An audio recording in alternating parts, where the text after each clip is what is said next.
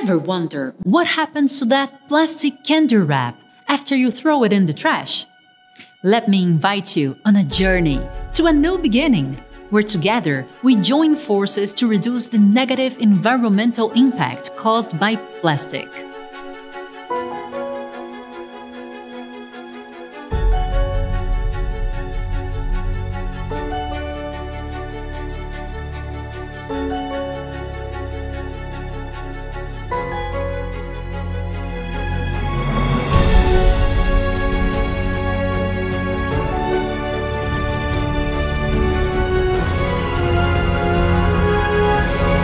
Truthfully, plastic is not inherently the villain. Plastic products have provided us with significant benefits in our society, conveniences we wouldn't have without them. But the way society has used and managed plastic, especially disposable and single-use convenience products, is creating problems that you may not be fully aware of, like plastic leaking and persisting in our environment, transforming this useful and mostly wonderful innovation into the unsuspecting protagonist of a planetary environmental disaster. Plastics consumption will continue to rise. Over 7 billion people need plastics. But if we don't start producing more sustainable and eco-friendly plastics, the environmental problems we are creating are not going to solve themselves. That is certain. Gradually, we must move away from using fossil-based plastics. Nothing will change unless we actually make a move to change the source. Every kilo of fossil-based plastic produced is an environmental defect that must be addressed. Ideally, all plastics should be made from other plastics or from renewable resources. All plastics should be redesigned to include a safety mechanism that is activated in the unfortunate case it escapes collection, thus reducing its environmental persistence and the ensuing harm. The reality is that we don't have the ideal plastic solution available today. Some bioplastics get pretty close to that vision of ideal, but poor performance, cost, and scalability limit these idealistic materials to very specific niches. So, the urgent challenge is: how can we improve the affordable, high-performing mainstream plastics so they will be more circular and less persistent? Some breakthrough technologies are paving the way. That's the case with BiologiQ's bio-based plastic, called New Plastic. That's where it all starts: starch. New Plastic is a natural 100% plant-based plastic that was developed to reduce the amount of fossil resources used to make plastic products and to render them less persistent if leaked to the environment. New Plastic mixes with traditional plastic raw materials to produce a variety of blends. That's great because instead of trying to best or replace the mainstream resins, which isn't realistic given the gigantic scale and the different performance needs, BiologiQ partners to transform and improve them, a much more actionable route. These bioblend polymers can produce many types of plastic products. Products made from New Plastic immediately reduce plastic-related greenhouse gas emissions by up to 50%, while maintaining the functional performance of traditional plastics and make already compostable available plastic solutions even better and more economical. And they have potential to be less environmentally persistent, which has been validated by numerous scientific studies. But could we consider plastic products made with New Plastic to be recyclable? They wanted to make sure that New Plastic would be compatible with real-world recycling efforts, so they commissioned an in-depth study.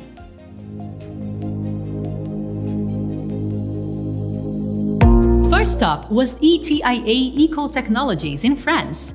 We wanted to learn if New Plastic would be compatible with pyrolysis, the most common type of chemical recycling today. ETIA trial was a success, proving New Plastic to be compatible with pyrolysis when combined with polyethylene. Not satisfied with being an observer in the recycling scene, BiologiQ proceeded to partner with Licella to accelerate the scale up with their leading-edge CAT-HTR chemical recycling technology. The second stop was assessing new plastics' mechanical recyclability when blended to make polyethylene films. Mechanically recycling flexible films is easier said than done, but greening presented the right credentials, so off they went. Greening's industrial-scale trial began in Manaus with the help from Val Film, where the test films were produced. The rolls of film were then sent to Curitiba in the state of Paraná to undergo the typical mechanical recycling process. At this plant, Greening's partner recycles over 14,000 tons of plastic every year. Recycled pellets were then sent as raw material for production of agricultural films and plastic bags. Agricultural films made from recycled pellets were subjected to another recycling cycle. In order to simulate a worst-case scenario, the previously recycled agricultural films were exposed to 3 months in a composting facility mixed with organic waste, and then recycled once again. The objective was to showcase how new plastic-induced biodegradation wouldn't jeopardize mechanical recyclability in the event the material is collected post-biotic exposure. During all those phases, samples were removed for reference testing. Rigorous tests were applied to determine the quality of the product. At this point, the performance of new plastic blends were compared to traditional pure post-consumption polyethylene. So, what were the results? Greening found that up to 2% of new plastic will likely go unnoticed in post-consumption mechanical recycling streams. 5% can be included by making some process adjustments. Higher percentages of up to 20% new plastic were also tested and determined that these pellets would be best suited for less stringent applications, such as plastic wood, one of many common applications. It is fair to state that normal amounts of new plastic will have little to no impact on a post-consumption mechanical recycling value chain. So, by now, we've verified that new plastic offers a drop-in avenue for transitioning away from fossil-based plastics, while remaining compatible with the mechanical recycling technologies of today and the chemical recycling technologies of tomorrow. But what about new plastic's potential to reduce environmental persistence of mainstream polymers? Well, tests proved that new plastic enabled polyethylene, polypropylene, and polystyrene to biodegrade in under 1 year. Such quick biodegradation was previously believed to be impossible. Amazing, right? Further soil forensics analysis on post-biodegradation samples were performed. Scientists were not able to find any polyethylene microplastic remaining in the soil, corroborating the disappearance wasn't the result of fragmentation or micronization. Even more amazing.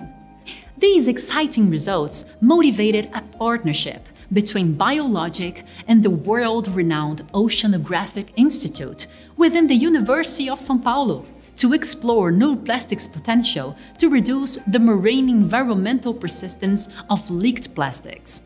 While much remains to be discovered in the science of reducing environmental persistence, it is a pretty sure thing that new plastic will help. So now, we invite brands to step up in support of promising technologies like new plastic. Adoption as little as a pilot SKU enables companies like BiologiQ to challenge the status quo and push the limits of possible. And in the process, we help brands to be kinder to the environment and reduce their fossil-based plastic needs in the short term.